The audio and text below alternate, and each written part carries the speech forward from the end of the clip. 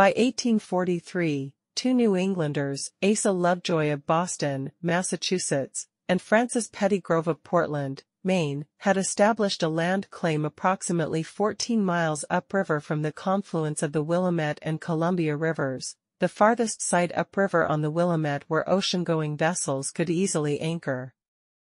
The new town site, a small stretch of blocks and streets paralleling the Willamette, was called the clearing or the village by early residents and passers-by canoeing on the river between Fort Vancouver and Oregon City. As Oregon Trail emigrants began to arrive in the valley, Lovejoy and Pettygrove saw opportunities as their clearing began to fill in with houses, a store, a dock or two, perhaps a warehouse, and likely a tavern.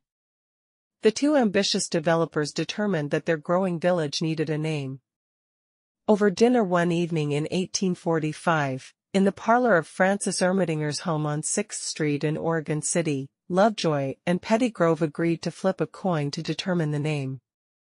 Pettygrove retrieved a penny from his pocket, and they agreed to a 2 out of 3 toss contest, Boston if Lovejoy won, Portland if Pettygrove won.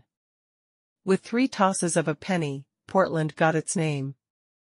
January 23, 1851.